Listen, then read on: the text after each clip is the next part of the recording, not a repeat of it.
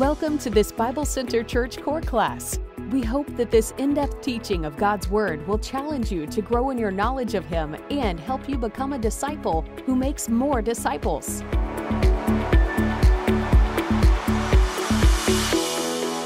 Hi, I'm Pastor Mike Graham, and welcome to our 201 level core classes. These core classes exist, and the goal of them is to kind of assist the rollout of the membership statement of faith. Matt will be preaching on those on Sundays, and then throughout the week, we're gonna have multiple core classes coming out that will be 20 minutes or less. Really easy to listen to. They'll come out in a video form. They'll also come out in podcasts. It'll be really easy for you to follow along almost every day as we go a little bit deeper into the subject matter that Matt brings out on Sundays. As you go and look at the materials, there's a place where you can click and download the content so that you can physically look at the material as you listen to me discussing it and teaching it. We could even print it out for you. So there is material available for purchase. You'll see a way to click on your screen to do that. And for 10 bucks, you can buy our entire material, which is a good sized book of our 201 level classes if you'd like to take notes as we go through. So that's an option for you. So we're going to jump in today, and the material we're going through for the next couple is brand new material. Our doctrinal statement, our membership statement of faith, starts with who the Bible, about the Bible, then who God is, but the end of it is a section on unity. Instead of having that be at the end, we're going to bring that to the front. So if you listen to Matt's sermon on Sunday, he just taught on unity. So we're going to go a little bit deeper into unity, a subject that I haven't taught yet, but I'm looking forward to doing so with you over the next couple sessions together. So our first topic is Christian unity. I would suggest to you that Christian unity, the idea of being deeply connected to one another, it's not in response to some weird 1970s hippie song. It's really rooted in the deep theology, rooted in Scripture, and in who God Himself is. So let me first start by reading what the membership statement of faith says under unity, and we're going to jump into some scripture talking more about it. It says this: as the Father, Son, and Holy Spirit have enjoyed eternal community with one another, God invites all believers to make every effort to preserve the unity of the Spirit through the bond of peace. There's three major things that connect here that teach us about the importance of unity. One, God is unified in Himself.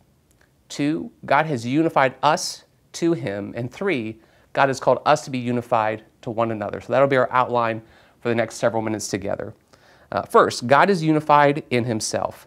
God experiences perfect unity and perfect community. Here's a couple cool verses. One, John 14:11 says this.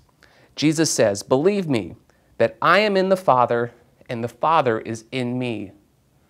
Those words are not something that we truly understand. Maybe the closest example that we have is a married couple. But Jesus is in the Father and the Father is in the Son. There's deep, perfect community and unity within the Trinity. John chapter 14 verse 10 says, Jesus saying, "The words that I say to you, I do not speak on my own initiative, but the Father abiding in me does His work." So as Jesus lived on earth, as He spoke, as He did miracles, He just recognized that it was the Father in Him working through Him. Again, there's this picture of this incredible unity and community within the Trinity, the Father, the Son, and the Holy Spirit. And then kind of the icing on the cake is in John chapter 10, verse 30. Jesus simply says, "I and the Father are one." He doesn't qualify the word one, just in every way you can think of, every way you can imagine, He and the Father are one. So they experience perfect unity, perfect community. Also, they have enjoyable community. We would say that they enjoy one another. There's some thought that I've heard out there where people think that God created out of boredom, almost like He needed something to play with or someone to talk to. There's a picture of an old man sitting on a log, stroking his beard, thinking, what am I going to do with the rest of eternity? That is not at all the picture that we're given in Scripture of God who is three in one. In Matthew chapter 3, verse 17, it says this: the Father speaks out loud concerning Jesus, and He says, "This is my beloved Son, of whom I am well pleased." When the Father looks at the Son, He says, "He is my beloved." When the Father looks at Jesus, He says, "I am well pleased." There's joy, there's enjoyment in the community within the Trinity. this has existed for all of eternity. The Father has always been well pleased in the Son. He's always looked at Jesus and said, "Oh, you are my beloved." When you look at John chapter 14, verse 31, Jesus says, "But so that the world may know that I love the Father, I do exactly as the Father has commanded me." So the fact that Jesus lived his entire life doing all that the Father has commanded him to do, it's a sign to the world that he deeply loves the Father. So for all of eternity, Jesus has deeply loved the Father. The Son has loved the Father. So we see this incredible, enjoyable community. In my mind, it's like a picture of me and some of my closest friends going to my favorite restaurant and just enjoying food together. And the more time we spend together, the more we laugh, the deeper we get into conversation, and we enjoy each other more and more and more over time. That is the type of community that is described between the Father, the Son, and the Holy Spirit, which leads to the next point. They have an overflowing community. So it's a perfect community. It's an enjoyable community, and then it's an overflowing community. God didn't create out of boredom. God didn't create out of lack. He actually created as an overflow of his love. The Father, the Son, and the Holy Spirit love each other so much, and enjoy each other so much, that they created out of abundance, not out of loneliness. In John chapter 16, verse 15, this is an interesting verse. Jesus says, "All things that the Father has are mine. Therefore I said that he, the Spirit, takes mine and discloses it to you." That's not an easy verse, but what he's saying is this, is that the Spirit gives us what he received from Jesus, the Son, and the Son gives the Spirit what he received from the Father. So there's this incredible overflow where the Father gives to the Son. The Spirit then takes from the Son and gives to us. So there's this natural overflow that takes place. And we see it in our lives, we see it in the way Jesus does ministry, and we see it in the work of the Holy Spirit every single day in our life.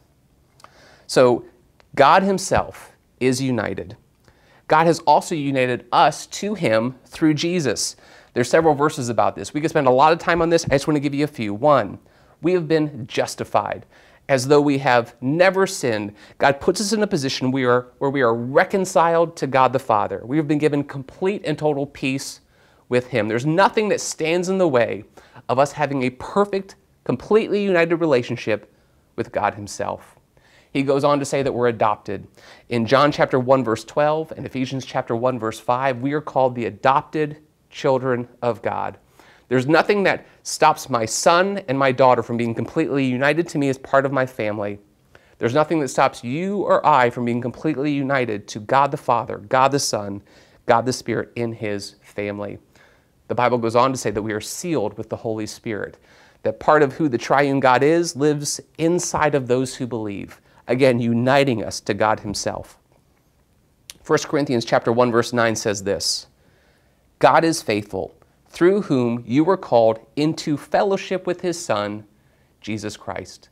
We were called into fellowship, communion, community with Jesus. We live life in community with him. So God is united in himself. God has united us to him through Jesus. Third major point, God has called us and commanded us to be united to one another. This should be no surprise. If the Trinity is united and we've been united to him, he would call us then to be united to one another. That same peace that we experience with God, we're called to then give and experience with one another, our brothers and sisters in Christ, as adopted children of God himself. We are unified in Christ, and our unity reflects the unity of the Trinity. Our unity together as brothers and sisters actually biblically reflects the unity of God himself. John chapter 17, verse 11, the second part of the verse says this. Jesus is praying. He says, "Holy Father, keep them in your name, the name which you've given me." Why? "That they may be one, even as we are one." So what we see there is we see a comparison that our unity should, and I don't know how this is possible, only by the work of God, our unity should look like the unity of God. The quality of our unity together should be like that of the Trinity, that they may be one, even as, in comparison to, just like the unity that the Father and the Son have. So that's what we're called to share a unity that is of the same quality and nature of God himself. And of course, that only happens through the power and work of God, but that's what we're called to. And when we do that, our unity reflects the unity of God himself. And there should be no barriers to this. There's no ethnic barriers to this. There's no cultural barriers to this. There's no economic barriers to this. If you know Jesus, regardless of your station in life, your culture, your background, you are to be completely unified to everyone else who also believes in Christ. Even if your storyline, your background is completely different than theirs, unity is the call. Ephesians chapter 4, verses 1 through 6. We won't read the whole section, but the whole section talks about the importance of unity. It says there that you and I as Christians, we don't create unity. In fact, what the verse says there is that we are called to preserve the unity of the Spirit in the bond of peace. That same phrase lands into our membership statement of faith. We're called to preserve the unity of the Spirit. Because we all have the Spirit, we've already been given unity. And the only reason why we don't have it or experience it is because we've broken it. So the call there isn't to create unity, to make unity, is to preserve the unity that we've already been given through or in the bond of peace. That my highest commitment is peace with my brother and sister, not getting things done my way, in my timing, my persuasions, my opinions, but rather my highest call is to have a bond of peace and unity with my brother and sister. It also says in those verses that we are unified around the foundations of the faith. It goes on to say that we have one body, one Spirit, one faith, one baptism, one God, and one Father of all. So that call there is around the basics of the faith, the essentials of the faith, which we're going to talk about more and more in the membership statement of faith, but our call is to be unified around those things. So we are unified in Christ, reflecting the Trinity. We're unified by the Spirit. We're also unified for the sake of the body. If we had time, I would walk you through the entire book of 1 Corinthians. 1 Corinthians is a book where they have experienced huge division. The division has happened because of a couple things. One, there's mind-boggling sin. I mean, they have fallen into incredible sin, and it's causing disunity. Also, there's divisions over spiritual gifts, liberty of conscience, in communion. They're arguing over how to do some of those things. They have different persuasions and opinions. Those things aren't the key foundational doctrines of the faith. They're kind of how we live out our faith. But because they're disagreeing there, they're experiencing division. So Paul starts the letter by saying out loud, "Now I exhort you, brethren, by the name of our Lord Jesus Christ, that you all agree, that there be no divisions among you, but that you be made complete in the same mind, same body, and same judgment." So Paul calls them to stop being divided and to start being united. And then he works through all their different struggles that they're going through. By the time you get to the end of the letter, so he starts the letter saying, don't be divided. He ends the letter by giving them clarity on how to be united. In chapter 15, verses 3 and 4 of 1 Corinthians, he says this, "For I delivered to you as of first importance what I also received, that Christ died for our sins according to the Scriptures, and that he was buried, and that he was raised on the third day according to the Scriptures." So there's a lot of things that they're dividing over, that they're arguing over, where divisions are taking place. He says, get back to the thing that is of first importance. What is the thing of first importance? Well, it's the gospel itself. It's who Jesus is. It's what he's accomplished, in the fact that he raised from the dead and is sitting next to the Father himself. So even for you and I, when we're struggling with preserving unity, the question is, what is our highest priority? Paul reminds them, and Paul reminds us, get back to the things of first importance. The things of first importance is being centered around the gospel itself. So we're called back to that essential thing. So we're called to be united for the sake of the body. We're also called to be united for the sake of the world. In John 17, verses 22 and 23, it says this. Jesus is praying. He says, "The glory which you have given me," so he's talking to the Father, "Father, the glory that you have given me, I have given to them, that they may be one, even as we are one. I in you, in me, that they may be in perfect unity." Why? "So that the world may know that you sent me and loved them, even as you have loved me." When you and I are unified, the Bible says that that communicates to the world that God the Father has sent Jesus. It communicates to the world that God loves us and God loves them. Without unity, we undermine the reality of God sending Jesus to the watching world. To the watching world, we undermine the concept or the idea that God actually loves us or loves them. So when our unity falls apart, when divisions take over, when arguments come to the forefront, we crush what the watching world so desperately needs to see. People who are loved by God, who are enjoying a Savior who was sent by God, and then are unified around the love that He showed us. So for the sake of the world, we're called to unity. A point of application. Where do you go from here?